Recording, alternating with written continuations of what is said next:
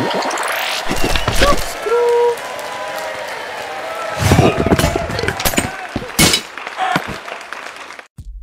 guys, it's Avondale, and welcome back to the Noxcrew Gameshow recording server. I'm on here today to talk a little bit more about the API that I built behind the Noxcrew Gameshow. And today we're going to talk about my scoreboard system first, and then we're going to go up and take a look at the start of our kits system. So one thing to say about this before I get started talking about this was a late addition to the map. And I can actually show you sort of where the idea came from in this if we head over to Bloxkeball, which you've already seen. I should be able to just bust down through the floor here. So you remember seeing in my Behind the Walls video the scoreboard that was down here. I had built a similar one to this in the pilot season, episode 6, using set block, and it was just a nightmare. And when I built this down here, I realized that 1.8 made everything easier, and when you ended up bringing armor stands into it as well, you could just do pretty much unlimited things with this type of a scoreboard concept. So after we needed this, we needed it for another game and potentially 2 more games that we still aren't quite finished with. And I just I thought about it, and I was like, you know, I'm not gonna build this timer this scoreboard rather every time I need a scoreboard for a game. So I might as well just build one in the API. And that's what I did. It took about 3 days because the command blocks were a nightmare, but yeah, here we are. So if we just sort of take a look at the overview of this, you'll notice I have these big clumps of numbers again, but they're actually pointing in all 4 compass directions, right? So over here you can see the 0 when I'm facing east, so positive X. If we go over here, you'll see the ones that I'm facing west, and I see the 0s on. And then over here, this one I'll be facing south, and then this last one here I'll be facing north when I'm looking at this. So it was important for me to make these in all 4 directions because I wanted to be able to build the scoreboard once, put it wherever I wanted, and use it just like that. So you'll see here I have scoreboard initialization. If I put a block here, it's going to tell me initializing, initialization complete, and then it's going to say teleport and apply locations. Now if we go over here, I can show you what that means. If I do entity data at E, we'll do R equals 5, should probably get it. And then what do we say? How about invisible 0? Right. Okay, so you'll see I have an armor stand here and also here. And if I did that same thing again over here, right, there'd be one more in this red block and another one in this red block here. So this is the important thing that allows me to do this anywhere I want to do in the map, right? I have these 4 armor stands that each correspond to a different location. And so now what I'm going to do is I'm going to initialize the scoreboard, and the way that I do that is I get to choose again what scores they start off with, just like I did with the timer. So give me a second to do that.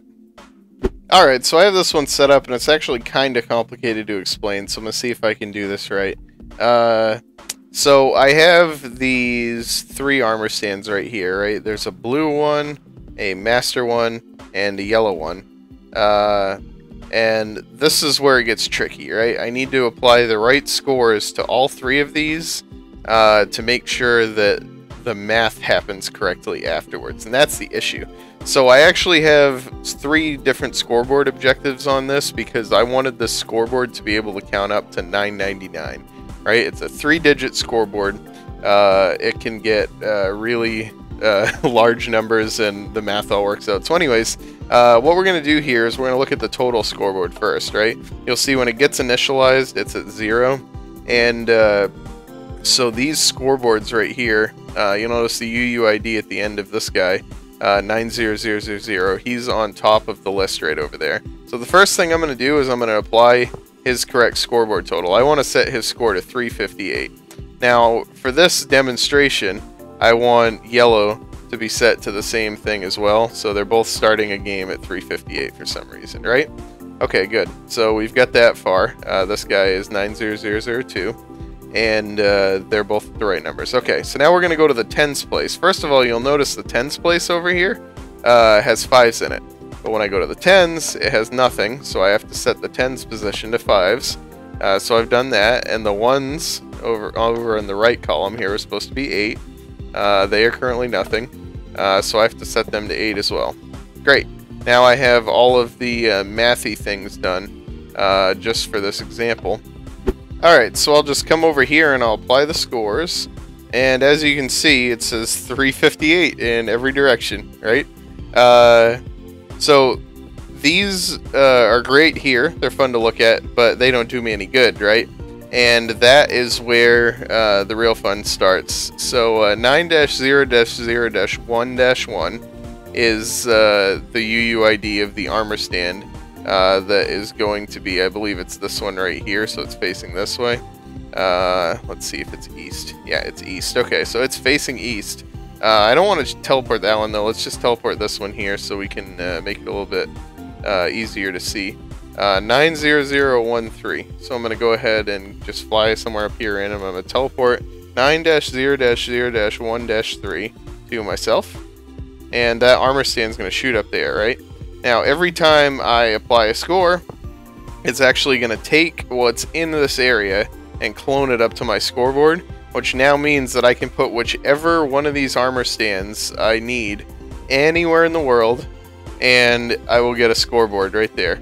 Now the fun part is when I need to increment the scoreboard up and down, I don't actually get to set it in the scoreboard objectives. I have to place a redstone block here, right? So you'll notice when I do that, it updates and it's going to go up. It can actually go down as well, right back to 2. But I'm going to go ahead and just spam this real quick to get it all the way up to cross over 100 plateau, because I want you guys to see what happens there. Okay, so we're almost here. 97, 98, 99, and 400. There we go. I can go back down to 399, back up to 400, 401, etc. So, yeah, the scoreboard is really versatile. It allows me to do that. I can change the yellow one as well. You'll see it change over there.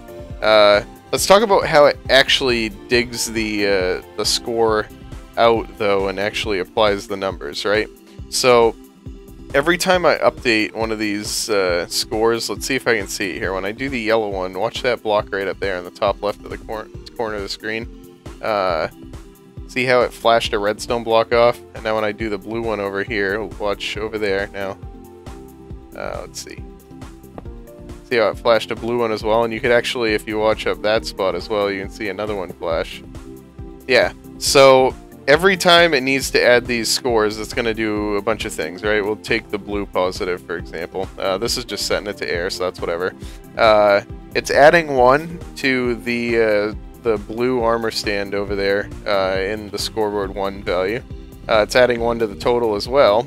And then it's adding 1 to the total of master. And I'm going to go ahead and just pull out some pink wool here and put a piece of pink wool on top of this, because we're going to come back to the master guy at the end. So now, a tick after it does that, if it has a score in the 1s column that's at least 10, it's going to take the score of 10s and add 1 to it, right? So now over here in this command block, it's going to... if the scoreboard 1s is at 10, which it already was because we saw it in this command block, if that happens over here in this command block is going to set the 1s back to 0. Now this one is going to check the same thing, but for the 10s. If the 10s is at least 10 there, it's going to set the 10s back to 0, because that means that it's eclipsed 100. After that, it's going to apply a redstone block to each of those 4 numbers. That's what you see when it gets here. And then after that, it's going to clone this spot here to where the armor stand is. So that's all it needs to do, right? It applies all the scores itself just by doing this. This application one back here is separate for just the start of the game. So right, that's how it adds and subtraction is the same thing, it's just reversed. Pretty easy to figure out. Let's take a look over here real quick and just see how it determines which number to pick, right? So on the right side here, you'll see it's executing on that blue armor stand because we need to reference its score. If it has a score in the 1s category that's equal to 0, it's going to act the execution from the point of this command block, right? Now that's really important. If you execute it relative to the armor stand over there, like you would normally would with the tildes, what would happen? It would clone an area relative to that thing over there, and then all my clone commands would have to be slightly different with the tildes, and it would be a nightmare. So I clone it, I execute it from this particular spot right here, where this command block is. We can see that if we hit F3, you'll see 4, 66, 21, 85. It's cloning relative to this, so 1 block over from this point, and then 3 blocks over, 4 blocks up from that point as well. And it's cloning it to that spot over there, right? But it only does that if the score is 0. And so then if the score is 1, it's in the next position. It gets another relative slice of the loaf of bread and goes over. And then the same thing happens with these other ones here. It just refers to the tens category in that command block, and then the hundreds category, or the total, I guess would be a better way to say that, on the other one. So yeah, that's what allows it to count from 0 all the way up to 999. Alright, so to show what our master scoreboard guy does here, I actually reset the scores to 358 just because it was easy. I had the blocks here. And we're going to pretend like we're starting a game, for example, Blocksketball, where the team that scores the highest wins, right? So if I pull up the total scoreboard over here on the right, you're going to see that it's 358 to 358, and the master guy is at 0. So now, every time I add 1 here to blue, you'll see the master is getting 1 added to it as well, right? Now if I subtract 1 from blue, you'll notice that it goes down 1. If I add 1 to yellow, what do you think is going to happen? It actually goes down 1 again, right? Down 1 again, down 1 again. And if I subtract from yellow, it's actually going to add it back up. Now what this is doing is it's telling me who's winning, right? If the scoreboard total value for the master guy is positive, like it is right now, blue team is winning. And if it's negative, like it is right now, that means yellow team is winning. It is a really easy way for me to get a winner. So basically, right now it's 358 to 360, yellow's up by 2.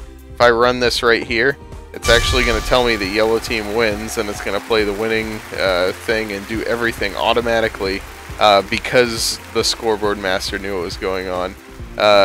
Really neat thing. It's a really easy way for me to use this system and know who actually won, instead of having to figure it out myself and do it manually. Okay, so we're just about finished up with the scoreboard, at least everything I can think of, and I just wanted to run through the kit system real quick because it's really only just started being used, but we're working on integrating it in forever. The point of the kit system is that we have a lot of games that do the same thing, right? So for example, right here I have the shoot 'em sideways one. Yellow needs to be shooting, blue needs to mine. So basically this is just a kit system like you would find in a normal bucket plugin. If I place a redstone block here, it's going to give me this exact preset kit. And now if I do 2 or 3 different versions of a shoot 'em up game, for example, I can just use that. This is the most used kit that we have here. It's the just the general PvP kit. You'll see it gives you a bow that's unbreakable in infinity. It gives you 1 arrow. It gives you an iron sword that's unbreakable.